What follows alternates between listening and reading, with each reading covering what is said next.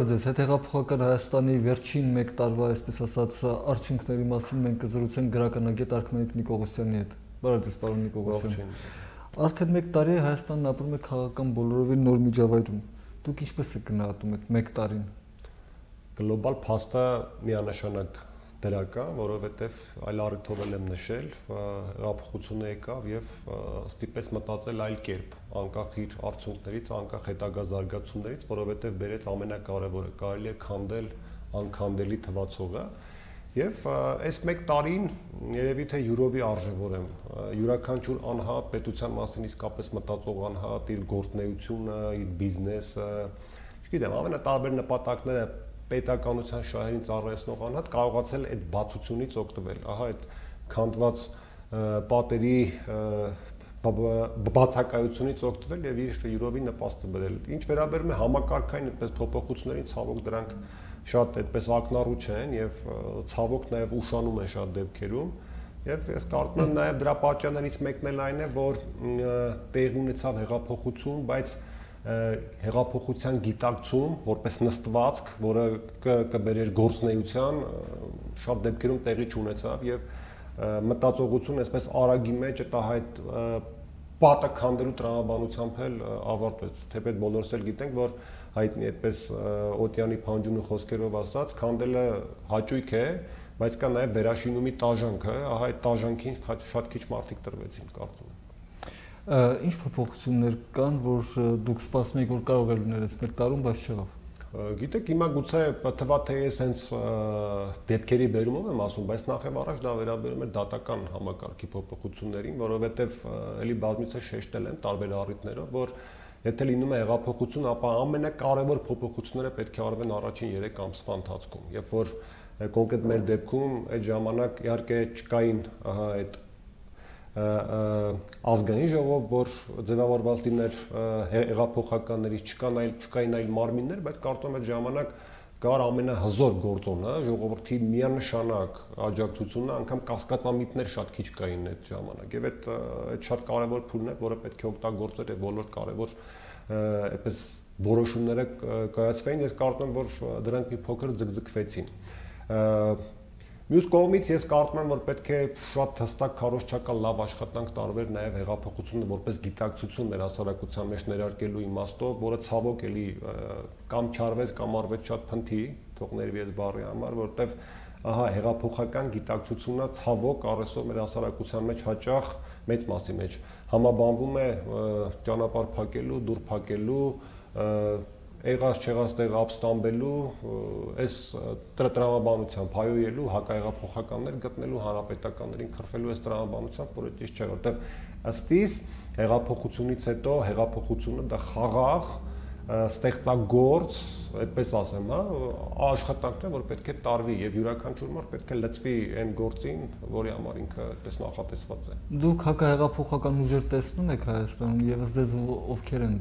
նրանք։ Գիտեք, եթե կա հեղափոխություն, ապա չի կարող չլինել հակահեղափոխություն։ Եթե կան հեղափոխականներ, չեն կարող չլինել հակահեղափոխականներ։ Գիտեք, մեծ հաշվով եթե այսպես նայենք, հեղափոխությունը մի ֆորմացիայից մյուսին անցումն է, եւ կան մարդիկ, որ դրան չեն համակերպվում, որտեղ իրենց զգացել են շատ լավ։ Պատկերացեք, ձկան անենք, գցենք ջրից դուրս, բնական է ինքը ձգտելու է դեպի ջուրը։ Եթե ջրից դուրս է հեղափոխությունը, ջրի մեջ հակահեղափոխությունը, բնականաբար կան բազմաթիվ ձկներ այսօր Հայաստանում, որոնք իրենց լավ են զգացել նախորդ համակարգի օրոք, կոպիտ ասած ունեցել են կոմֆորտ զոնա, եւ այդ մարդիկ այսօր դժվար են համակերպվում փոփոխությունների հետ, որովհետեւ գիտեք, մի հետաքրքիր փաստ է, այսպես նշեմ, նախորդ համակարգի օրոք բոլորս այդ թվում ես ձգտում էինք տարբեր պաշտոնների բան եւ դրանք նաեւ համարում էինք մեր այդ ճանապարհին կարիերայի, ոնց ասեմ, քիչ թե շատ լավ ապրելու միջոց, բարգավաճելու միջոց, չգիտեմ, մեքենա առնելու գրավական, վարկերը փակելու գրավական, հետ հեղափոխական շրջանում հատկապես առաջի 4-5 ամիսներին գոնե իմ շրջապատում, իսկ ես շրջապատված եմ բարեբախտաբար գրագետ, ինտելեկտուալ, ստեղծագործ մարդկանցով, շատ քչերն էին ձգտում այդ պաշտոնների։ Եվ ընդհանրապես նկատել եմ, որ այդպիսի միտում կար, ինչու, որովհետև ստեղծվել էր մի իրավիճակ, որտեղ դու գիտես, գնում ես ծառայելու։ Ոչ թե գնում ես լափելու, թալանելու, ինչ որ փողեր պոկելու եւ այլն եւ այլն։ Ահա նախորդ համակարգի մեջ շատ մարդիկ, որոնք պաշտոնները, այլ գործառույթներ, անգամ չգիտեմ, խնամի ունենալը, հա, կառավարությունում, ազգային ժողովում, ամենատարբեր օղակներում դա իրենց ստեղծել էր կոմֆորտ զոնա, բնականաբար սա իրենց հարմար իշխանություն չի։ Եվ բնականաբար այդ մարդիկ պետք է ձգտեն հետ բերել անցած։ Եթե խոսեմ կոնկրետ այսպես թիրախներով, անուններով, ես կարծում եմ, որ մեծ մասը այդպես հակահեղափոխական կոչվածների ճակերտների մեջ նախորդ իշխանությանը հետ սերտաճած մարդիկ են, պայմանով, որ չեն համակերպել այս փոփոխությունները, որտեղ մենք տեսնում ենք նաև մեր շրջապատում մարդիկ կան, որ լավ, եղել է, հիմա ուրիշ կանոններ են, եկեք խաղանք այս կանոններով։ Ցավալի է, որ այս դեպքում արդեն եւ հասարակության, եւ ցավոք նաև իշխանությունների ոչ միանշանակ վերաբերմունքը կա նաև այդ տեսակ մարդկանց նկատմամբ մարդիկ են, հա, ունեցել են համակարգի հետ գործ աշխատել են, չեմ թաքցում, ես էլ շատ մտերիմներ եմ ունեցել, լավ հարաբերություններ եմ ունեցել եւ այլն, բայց հիմա ընդունել ենք խաղի կանոնները, շատ մարդիկ, որոնք նաև բիզնեսներ են ունեցել, չգիտեմ, ամենատարբերազություններ, բայց չգիտես ինչու հասարակության կողմից այդ ընկալում են որպես էլի պոտենցիալ հակահեղափոխականներ։ Իշխանությունը դեռևս չի գտնում իր մեջ ուժ այդ մարդկանց վստահելու տարբեր ոլորտներում, իսկապես այդ մարդկանց ներուժ օգտագործելու առումով։ Նոր իշխանության մեջ չեք տեսնում այդ կոնֆորմիզմի զգացումը։ Իհարկե կա եւ չի կարող չլինել դա էլ, որովհետեւ գիտեք, էլի բերեմ այդ օրինակը, պատը փլվեց եւ մի հրաշալի բան կա, չէ, այսպես դրույթ կկարծեմ Վրթանես Փափազյանի մոտ է, մարդը գալիս է դուռը փակ է անապատում եւ մտածում է ոնց է դուռը բացի եւ անցնի։ Այդպես օրով այդ դռան տակ նստում է, որ դուրս է գալիս, տեսնում է որ դուռը բաց է եւ հետեւում անապատը շարունակվում է։ Այսինքն այս վիճակի շատերը նաեւ բախվեցին եւ գիտեք, ես տեսա սկզբնական շրջանում կոչեր, հա, նաեւ հանրության կողմից, որ պետք է օգտագործել հին իշխանության ներուժը եւ այլն։ Հա, կա, բայց ոչ մեկ չմտածեց ասել, որ գիտեք, եկեք օգտագործեք մեր երկրում բազմաթիվ մասնագետների խելացի մարդկանց ներուժը, որոնք ոչ հանրապետական են եղել, ոչ ԲՀԿ-ական եղել, ոչ դաշնակ են եղել, ոչ չգիտեմ, իմ քայլական են եղել։ Ցավոք, եթե կոնֆորմիզմել նկատվեց, որը ինձ թվում է դու դրական իմաստով այսպես, հա, հարցը տվեցիր կոնֆորմիզմի առումով, ես կարծում եմ այդ կոնֆորմիզմը ավելի շատ այսպես ես տվեցի ամենաչեզոք եղավ, այսքան արել եք, լավ, գուցե այսօր պետք լինեք, եղել է, լավ, այդ սկզբունքով, բայց ես այդպես չեմ ընկալում այսօրվա իշխանության կոնֆորմիզը, ես կուզեի, որ դա ընկալվեր եւ դրսևորվեր իսկապես կարող ուժերի ներգրավմամբ։ Պարոն Նիկողոսյան, ձեր կարծիքով նորմալ է, երբ ժողովուրդը սիրում է իշխանությանը։ Աննորմալ է, բայց էլի եմ ասում, մինչ հեղափոխական, հետ հեղափոխական շրջաններում ամեն ինչ լավ է, ամեն ինչ ճիշտ է, ամեն ինչ ըստ տրամաբանության մեջ է։ Բոլոր հեղափոխությունների փորձն ցույց է տալիս, որ դժվարը հետոն է։ Եվ նաև պատմության փորձը կա, որ բոլոր այն հեղափոխություններին հաջորդած շրջաններում, երբ որ ժողովուրդը չափից դուրս շատ է սիրել իշխանությանը, կամ այդ process-ը չափից երկար է տևել, դա լավ բաների չի հանգեցրել տվյալ հասարակության համար։ Իդեպ ես հենց Factor AM-ին տված իմ հարցազրույցում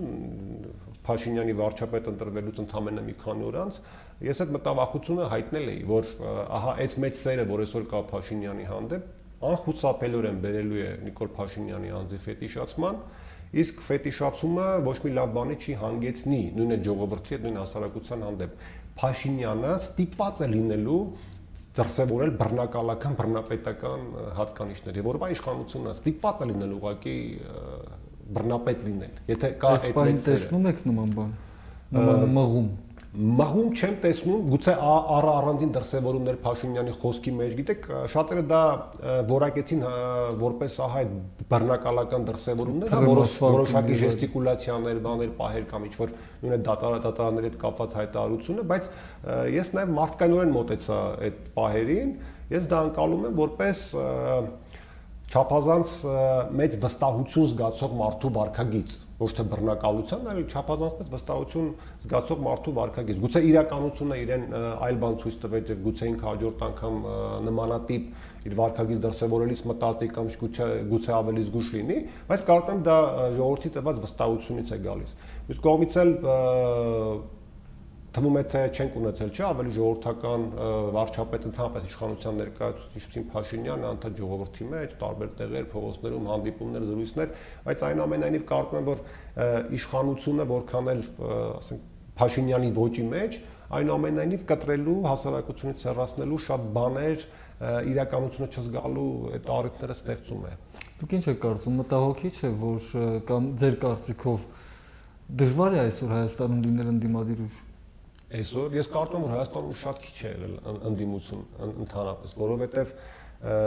լավ բաները, որ կատարվել են մեր երկրում, սկսած 91 թվականից եղել են ժողովրդական այսպես մեծ ալիքի վրա, եւ այդ ալիքի վրա ձևավորվել են իշխանություններ,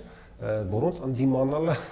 դժվար է եղել, հա, ոնց կարող եք ընդդիմանալ ժամանակին հաշվին, երբ որ դա անկախության այսպես իշխանությունն էր։ Այդ վերջին 20 տարում ընդդիմություն էին Քոչարյանին, Սերժ Սարգսյանին, այսինքն հեշտ էր ժամանակ։ Մենք միմյանց բազմից ենք լսել նույն Նիկոլ Փաշինյանի մասին, նույն մյուս ընդդիմադիր ուժերի մասին, որ ծախված են, չգիտեմ, այս ինչի շահերն են պաշտպանում, ինչի շահերն են պաշտպանում, անգամ, չգիտեմ, կհիշես վստահաբար, որ անգամ հեղափոխության շրջանում, նախքան ապրիլ 23-ի հրաժարականը Սերժ Սարգսյանի, շատերը կային, ասում են Սերժի պրոյեկտն է, կամ չգիտեմ ինչ է։ Եվ Փաշինյանն էլ կամ թիմակիցները ստիպված էին անդադ դա ժխտել, որովհետև հասարակության մեջ մի բան որ խոսում են, ասում են անտուղ առանց կրակտուղ չի լինում եւ այլն եւ այլն։ Ես կարծում եմ, որ ընդդիմություն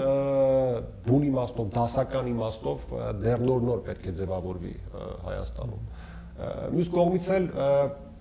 դա շատ դժվար է Հայաստանում ունենալ ընդդիմություն, ինչու գուցե սա այդ ազգային մենթալիտետի բանի հետ է կապված, բայց գիտեք մի երկրում, որտեղ կան տասնյակ գործիչներ, որոնք օրում մեջ կուսակցություն են փոխել եւ շարունակում են մնալ ջրի վրա, դժվար է էլի մի քիչ այդ ընդդիմությունը որպես համակարգային երևույթ մտածել, որ կունենանք մենք Հայաստանում, բայց հույսեր կան, որտեղ եւ իշխանությունը դրա համար նպաստավոր պայմաններ ստեղծում։ Ես հուսով եմ, որ այն մտայնությունները, որ կան սոցիալական ցանցերում, մեր հասարակության մեջ, որ հաճախ արհեստականորեն են գրգռվում, կանցնեն, որտեղ դա էլ դեռևս իշխանության քաղաքականության, համակարգայնության չամբողջացած վիճակի մասն է վկայում, ես վստահ եմ, որ դա էլ լինի, հասարակությունն էլ ուշքի կգա այդ բաները կվերանան եւ կունենան գոնե նորմալ ընդդիմություն։ Դրա համար բոլոր պայմանները կան։ Պարզապես մեր ժողովուրդը պետք է իսկապես ունենա լավ հիշողություն կամ չմոռանա, որ ունի լավ հիշողություն, որովհետեւ չգիտեմ, մարդիկ կամ 6 ամիս առաջ իրեն խաբել են, հետո 6 ամիս այլ դիմակով պատտվում են, այս մարդու ժողովրդի հարգանքը կրկին վայելում են, գնում ընտրում են, հետո 6 ամիս հետո նույն, ես կարծում եմ պետք է հիշի եւ այս ասպարեզում քաղաքականության մեջ ցանից թող չարթավորվեն, պետք է մի քիչ քինախնդիր լինել այնուամենայնիվ եւ իսկապես նայել մարդու կենսագրության։ Այսօր նեք երբեք չեմ վստահի մի մարդու, որը թեկուզ երկու կուսակցություն է փոխել, մանավանդ եթե երկու կուսակցությունները գաղափարական առումներով հակադրեն, ենթադրենք մեկը լիբերալ է, մյուսը պահպանողական։ Ոնց հավատաս այդ մարդուն։ Հեղափոխությունից հետո ըստ ձեզ, որպես գրականագետ եմ հարցնում եւ մարդու, որը հրատարակչական գործունեության հետ ուղիղ կապ ունի, հեղափոխությունից հետո աշխուժացել է կապը գրքի հետ ժողովրդի, եթե այո, ես մի օրինակ բերեմ, բոլորդ գիշեք կարծեմ գիկնվելու օրներ կամ մի օր առաջ Նիկոլ Փաշինյանը հայտարարությամբ հանդես եկավ իր Facebook-յան էջում եւ նշեց, որ երրորդ հանրապետության պատմության մեջ ամենաշատ գիկն է վաճառվել։ Ես այդ ժամանակ սոցիալական ցանցում այդպես հակադարձած, հետո առիթ եղավ իրեն էլ անձամբ հանդիպեցի եւ ասացի, որ յուրաքանչյուր տարի մենք ունեցել ենք ամենաշատ վաճառված գրքերը երրորդ հանրապետության պատմության մեջ։ Պարզապես նախորդ իշխանությունները առաջի դեմքերի մակարդակով մանավանդ կարիք չեն ունեցել դա հայտնել, որտեղ համարել են երկրորդական ինչ-որ բան, ինչ գիք շատ է ծախվել Հայաստանում, ինչ բան է, չէ՞, նախորդ իշխանություն տրամաբանությամբ։ Ես մտածում եմ, որ ահա այն քաղաքականությունը գործը են, որ ասում էին մարդկանց մասին, որ ոչ հանրապետական է, ոչ բական եւ այլն։ Այդ մարդկանց արած գործի շնորհիվ էր նաեւ, որ հեղափոխությունը նման հանգուցալուծում ունեցավ 2018 թվականի ապրիլին եւ շարունակում է իր վերելքը։ Ինչն է կարեւոր, ահա նոր իշխանության մոտեցումների պարագայում, եթե փոփոխություններ ասեմ։ Նոր իշխանությունը ավելի մերձ է գրքին, գրականությանը եւ կարեւորում է դա։ Եվ նույն այն ակցիաները, որ արեցին Նիկոլ Փաշինյանը, ասենք գիք նվիրելու օրը, դրանք աննախադեպ բաներ են եւ եթե հետեւեք վիճակագրությանը գրախանութներում էլ մոտենակ հասումներ անեք, կտեսնեք, որ իր հրճակած մոտեցումը գնել եւ նվիրել միայն ժամանակակից հայ գրողների գրքեր, փոխեց, ասենք, մեր գրախանութների վերաբերմունքը ժամանակակից գրողների գրքերի տեղադրության առումով։ Հիմա որ գնանք ավելի լավ տեղերում են դրված, հա։ Ընթերցողները մղվեցին դեպի ժամանակակից գրականություն, սկսեցին ավելի շատ գնել։ Ես կոնկրետ մեր հրատարակության առումով ասեմ, որ կոնկրետ այս առաջին 5 ամիսներ 2019 թվականի զուգահեռ նախորդ տարվա հետ գրեթե նույն թվերն են ժամանակակից գրողների առումով վաճառքին նախորդ ամբողջ տարին։ Սա բնականաբար դրական մոտեցում է։ Ընդհանրապես գուցե մարդկանց ինչ որ պաթետիկ թվան այդ մոտեցումները բաները Փաշինյանի, ասենք,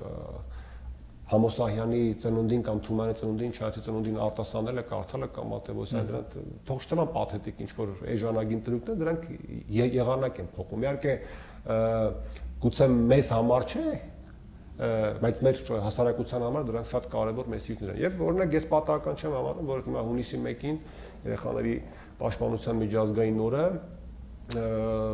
լինելու է նաև գրքերի տաղավարներ, լինելու են նաև ազգային ժողովի այգում եւ այսօր արդեն տեղյակ եմ, որ մեր բազմաթիվ падգամավորներ այդ օրը նաև ընթերցելու են, հեքիաթներ են կարդալու, հանդիպելու են մանուկների հետ։ Սրանք դրական փոփոխություններ են, բաներ կան, ել եմ ասում, գուցե պաթետիկ թվան, լավ այսքան